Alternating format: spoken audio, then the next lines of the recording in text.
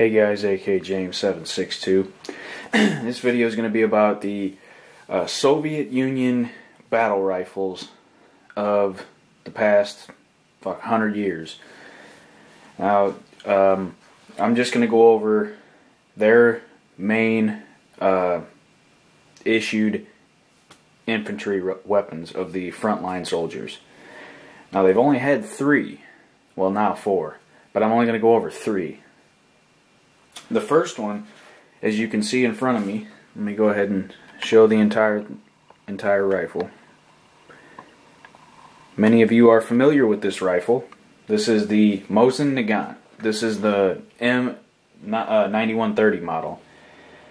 Now, the Mosin Nagant rifle was developed by Sergei Mosin and Leon Nagant in 1891. And they started producing them in 1891. They were developed, produced, and issued all in 1891, all in the same year. Now, with all of the different variants out there, because there are many different variants, I'm not going to go over all of them. There are about 37 million Mosin Nagant rifles that have been produced that are in circulation today.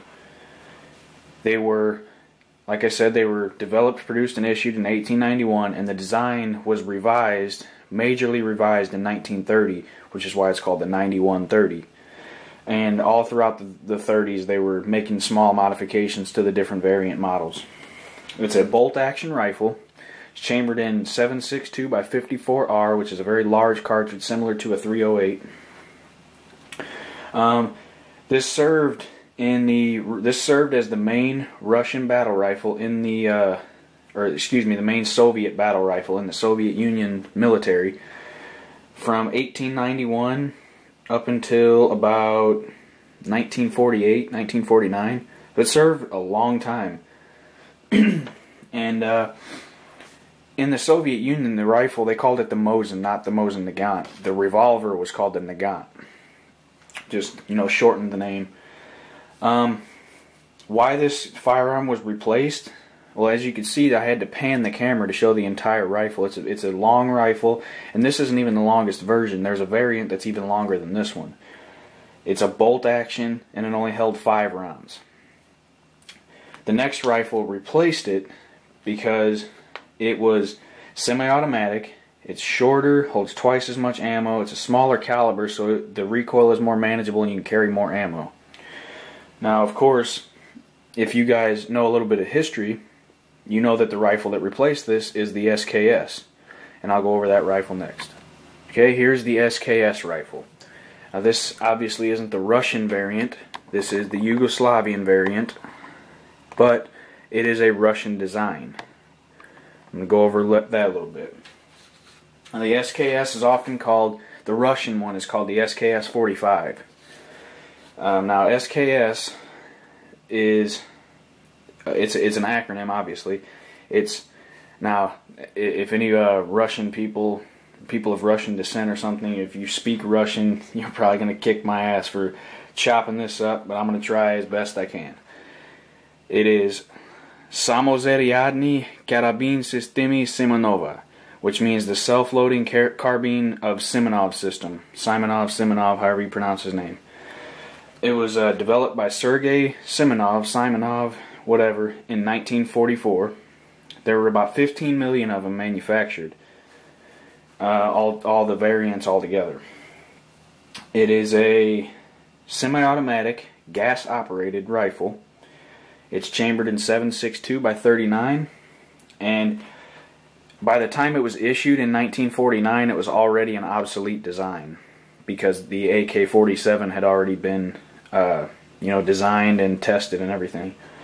Over the years following 1949, the Soviet Union gradually decreased the production of the SKS and increased production of AK-47s and demoted the SKS mainly to second-line infantry.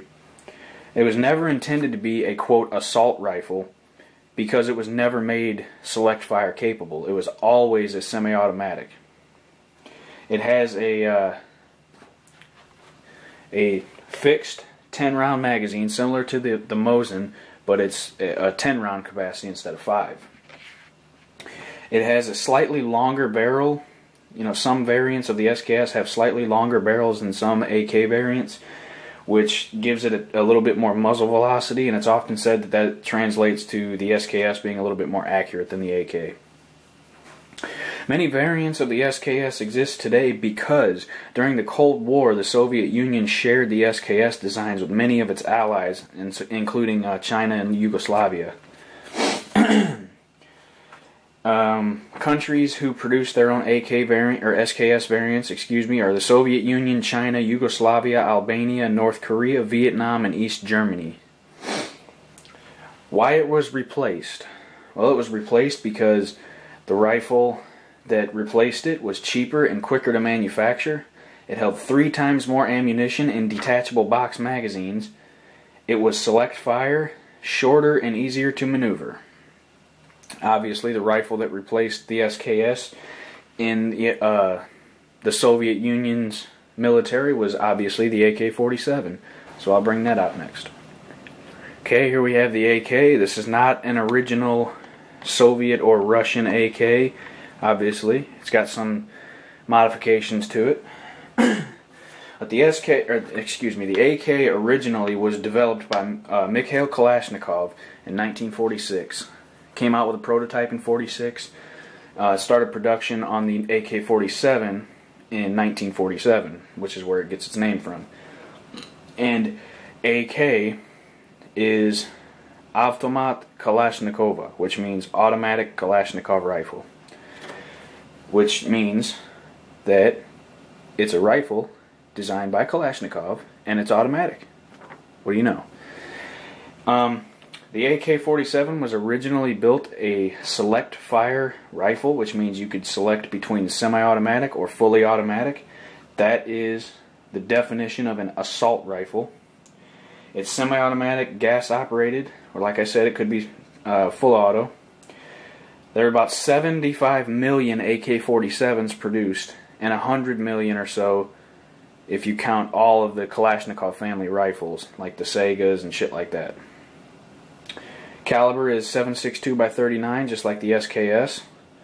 Only, like I said, the AK uses the 30-round detachable box magazines, either the standard, but you can also get, larger or smaller, depending on what you like nowadays.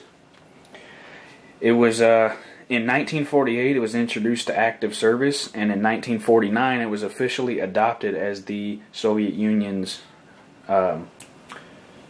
first line rifle. It's the most popular assault rifle on the planet, and yes, I said assault rifle, because the AK-47, like I said, is select fire, which makes the original AK-47 an assault rifle. There are roughly 100 different countries that use AK variant rifles for their military and law enforcement. Now, I don't have one, but this rifle was also replaced by another rifle. It's also an AK. It is the AK-74, which is chambered in 5.45. It's a smaller round. I don't really know too much about the AK-74. I just know it's a smaller round. They're made basically the same way, but some of the magazines can hold more ammunition, like those Bakelite magazines. I think they hold, like 45 rounds or something. And the AK-74, those are the standard issue Russian rifles now. Well, I hope you guys enjoyed the video. I own those 3 rifles because of that. When I got the AK, I got my AK because I think AKs are badass and they're my favorite guns ever fucking made.